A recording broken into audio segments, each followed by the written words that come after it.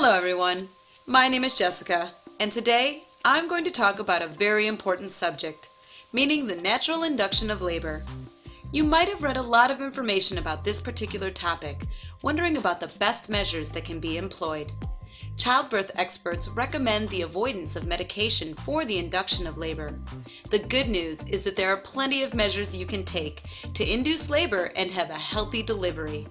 These are some of the suggestions made by professionals in the field. Physical exercise. Short walks are recommended, however, physical exertion should be avoided. Diet. You can try eating spicy foods, even though this has not been confirmed as a valid method of inducing natural labor. Essential oils. Primrose oil stimulates the release of prostaglandins, which in turn could induce labor. Acupuncture increases the chances of natural delivery, helping women go into labor. Sexual intercourse stimulates the release of prostaglandins, which have a stimulating effect on the cervix. As you can see, it is possible to induce labor by resorting to natural measures.